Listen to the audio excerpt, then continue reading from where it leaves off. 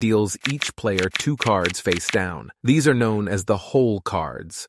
Players then place their bets based on the strength of their hand, or the potential of their hand if they improve it with community cards. Once the initial bets are made, the dealer reveals 3 community cards face up in the middle of the table. These are known as the flop. Players then have the option to bet, check, or fold. Checking means passing on the opportunity to bet and staying in the hand. Betting involves placing a bet equal to the current bet or raising it.